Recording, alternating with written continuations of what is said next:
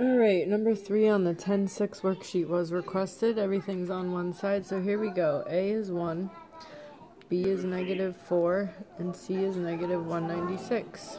So using the quadratic formula, negative B, so it's going to be +4, plus or minus the square root of quantity -4 squared, minus 4 times A times C.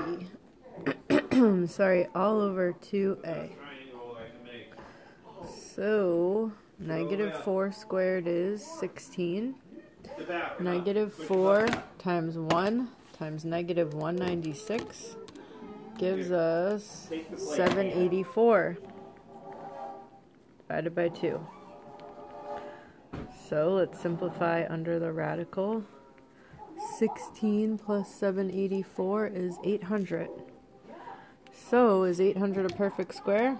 You tell me. The answer is no. But what perfect square goes into 800 that you could think of? 400? 400 a perfect square? Yeah. What's 400? Square root of 400 is 20. You could take different routes to get there, but I think that's one of the more direct ones that most of you might think about. I think there's another we could even do. Wait, hold on. What am I thinking in my head? That doesn't make sense. 400. How about 400 times... yeah, okay. Sorry. I'm talking to myself. All right, let's do 400 times 2. I don't know what I was thinking. Sorry. All right, so... we simplify. What's the square root of 400?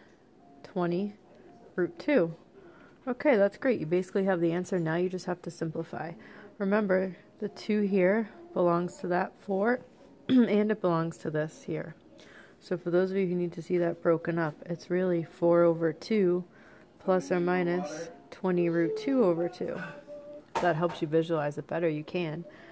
4 divided by 2 is 2, and then remember, when we have something like this, you're just simplifying what's in front of the radical. So 20 divided by 2 is 10, and root 2. That's your answer. You could also just say, okay, what do 4, 20, and 2 all have in common? They have 2 in common.